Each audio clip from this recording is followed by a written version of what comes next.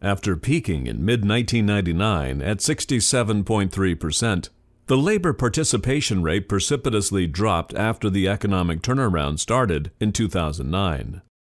For the last 3 years, however, it's been stuck, and according to data released in early November, it settled in October at 62.8%.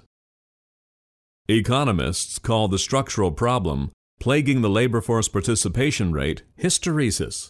While hysteresis sounds like a really bad condition, it's not all that bad. Janet L. Yellen, chair of the Federal Reserve, in an October 14th speech, introduced the topic of hysteresis. In doing so, she inoculated markets, as well as her fellow members of the Federal Board of Governors, against the possibility that the U.S. Central Bank may want to keep low rates for longer than expected to try to cure hysteresis. Yellen has indicated she may maintain low rates for longer than expected to lure back into the labor force the growing segment of the U.S. population who are over 65 and who might like a job if one becomes available, as wages continue to improve.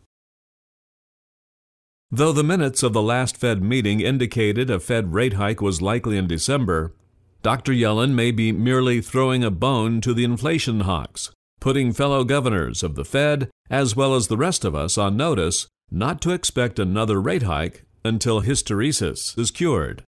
Plan only for quarter-point rate hikes in the months ahead and for interest rates to remain low for the long term.